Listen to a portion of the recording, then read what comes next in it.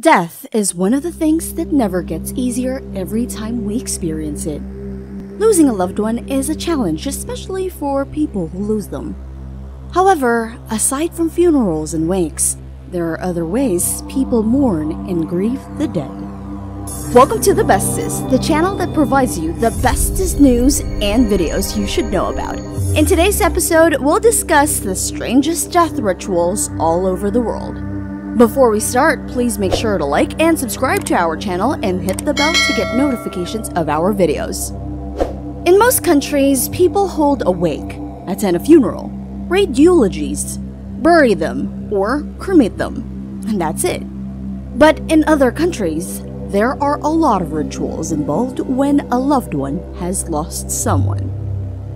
Some of us actually just thought we'd say condolences and be there for them would be enough, but apparently there are a lot of strange rituals about death that were practiced before and even until now. For people who have traveled the world, we may have noticed how each country had their own customs and different traditions, which best represent their cultures. These cultures are not only represented through food, festivals, weddings, and history, but also even in death. Number 1. Sati. Hindus have a strange practice called Sati, or often spelled as Sati. This is when a widow is burned to death on her husband's funeral pyre. The widows each do the strange practice voluntarily or by force. Aside from being burned, others also get buried alive or maybe even drowned. This was such a popular practice done in southern India, especially among the higher castes of society. The Hindu practice was considered the highest expression of wifely devotion to her dead husband. It was then outlawed in 1827, but it has still occasionally occurred in some parts of India. Number 2. Mortuary totem poles. And somewhere in the Pacific Northwest, Native Americans also have their own strange ritual called the mortuary totem poles. These are the tall cedar poles with multiple figures which are carved by the Native Americans. These poles have a cavity on top used to hold a burial box which contains the remains of a chief or an important person. Placing the remains in a box a year after the death of the person is a part of their ritual. The box then goes into the cavity and it's hidden by a frontal board. Some actually carve and paint the board with a crest.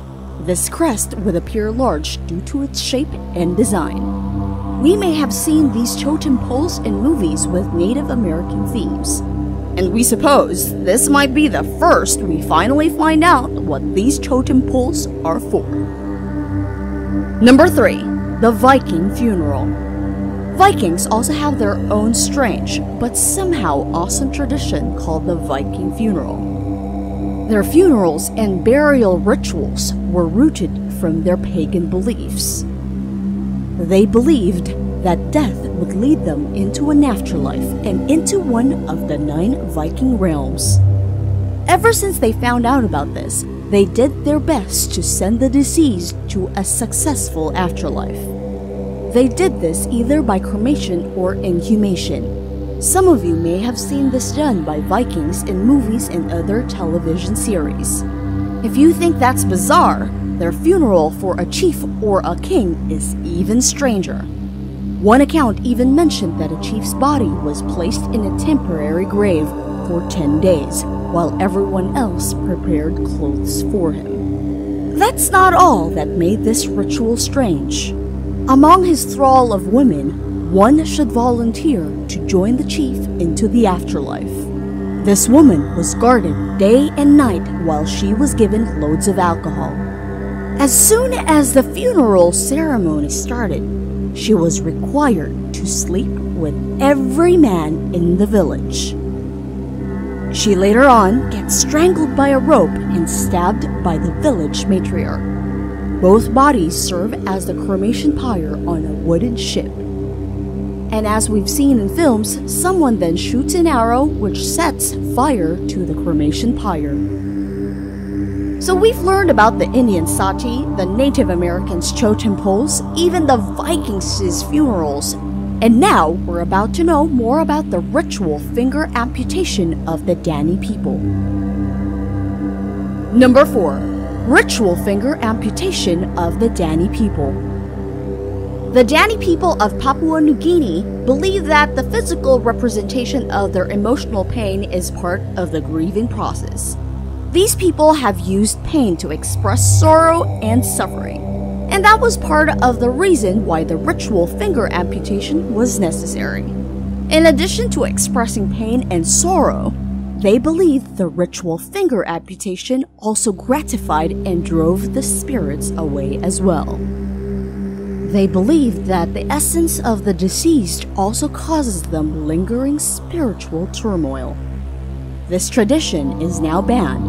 However, you can still see some women from the community who have mutilated fingertips. These are a lot of strange practices all over the world, and we obviously won't have the chance to see this done now. Number 5. Famadihana.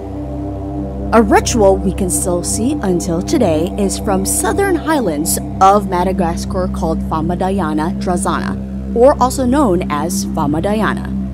This is a traditional festival used to honor the dead, which is most commonly practiced.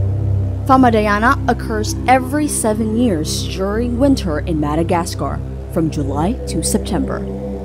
This ceremony is considered festive, which makes tears and crying banned. It starts once the corpses are exhumed from their graves and rewrapped in their new shrouds. And before the bodies are re-interred, they are hoisted up and carried around their tombs several times. Weirdly, the reason for this is for the corpses to become familiar with their resting places. This festival also offers the deceased family members to be reunited in one single family tomb. In addition to the tears and crying ban, this ritual also features loud music, dancing, parties, and feasting. The last Famadihana was done back in 2011, so there's a chance we can still catch the next Famadihana. Number 6. Sallekhana. In another Indian ritual, which was the last vow prescribed by the Jain Ethical Code of Conduct, is the Sallekhana, which is also known as Santhara. Jain ascetics observe this at the end of their lives by gradually reducing the intake of food and liquids until they are fasting at the end.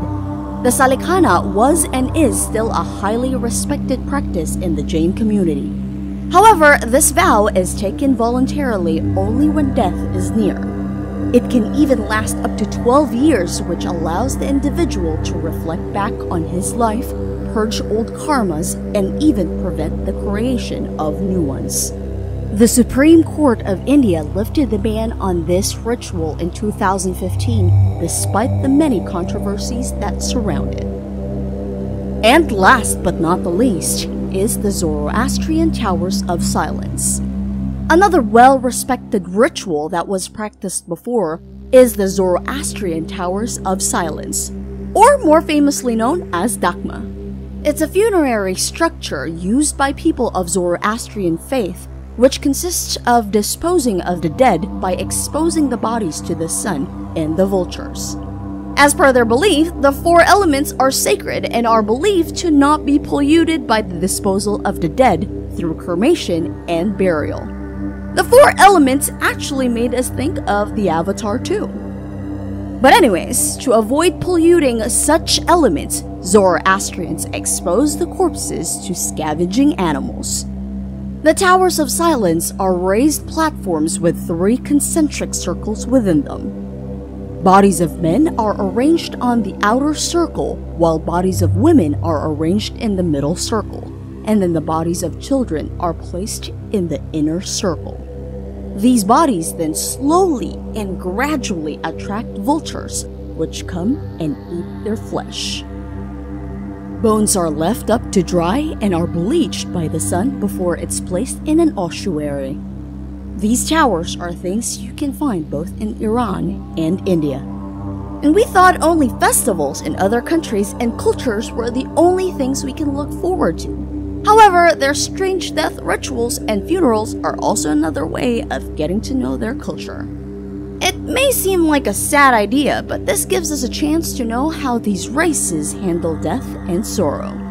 Aside from that, these rituals also become a way to show the whole world how much these cultures respect their chiefs, kings, and leaders. However, we won't be lying to you. Some of these rituals tend to be such scary experiences for women before. Imagine some women were forced to be burned, drowned, or even buried alive once they are widowed. But we can't deny the fact that these rituals are part of each of these cultures' traditions and history. What strange ritual did you find most interesting? Let us know in the comment section below. Make sure to like and subscribe to the Bestest, and hit the bell to access more of our videos. Thank you so much for watching, and until our next Bestest video.